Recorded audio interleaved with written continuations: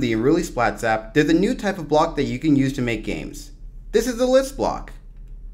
The list block is exactly what it sounds like. These blocks allow you to store a sequence of blocks in a variable. This can come in handy to manage complex code. But first we're going to need a variable. So why don't we create one? We'll call this setColor. Perfect. Let's grab our starting code and grab our variable. And now we're able to set our list. Let's go to our list and create a list with here. Now we want this list in order to take colors. So why don't we choose a few colors?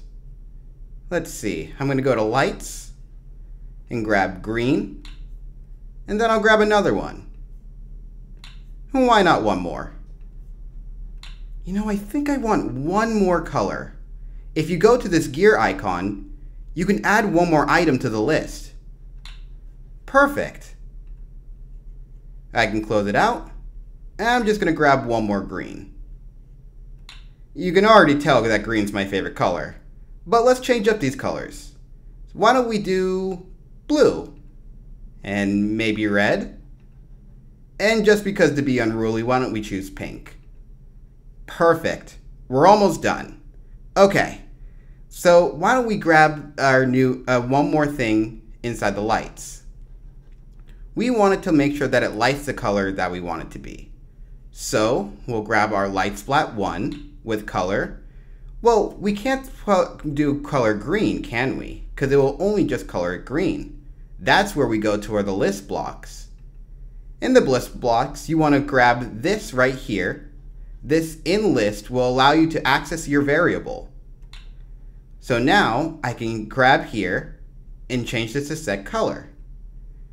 Now we'll get the list, and why don't we make sure that it turns random? If you hit this drop down, you'll be given different sets from first, last, and random. I'm going to choose random. Okay, let's hit run and see what it does.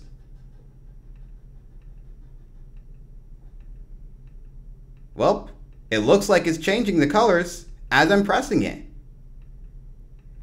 And more of this can be done, and it makes things a lot more simpler. This is definitely going to come in handy when I want to make games like Simon.